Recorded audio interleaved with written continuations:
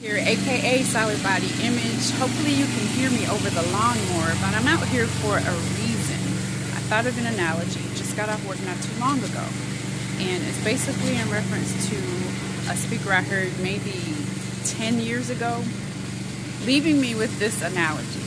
Negative is automatic, positive takes work. And he used the analogy of grass.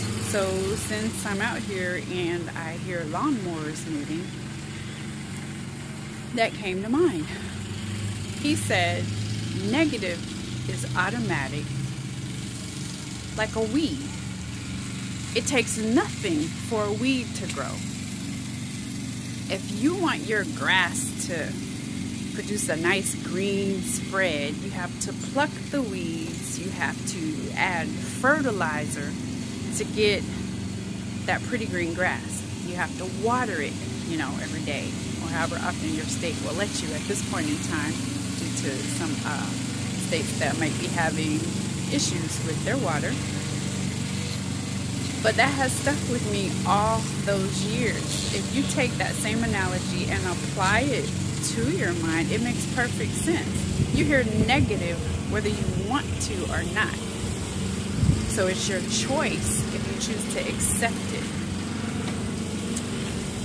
That's what stuck for me. He said if you wanted to expand your mind, you needed to get around the right people, read the right books. Make yourself think, be creative. So I took that wholehearted, and I came around a team that actually challenges me to do that, and it's actually been fun. I have been enjoying the growth process. So that's just what I wanted to share with you guys today. So what are you reading today? What kind of books are you reading? What kind of people are you hanging around? Do they speak positively? Something to think about. All right, guys. Melissa, aka Solid Body Image, signing out. SolidBodyImage.com. All right, head on over to the blog.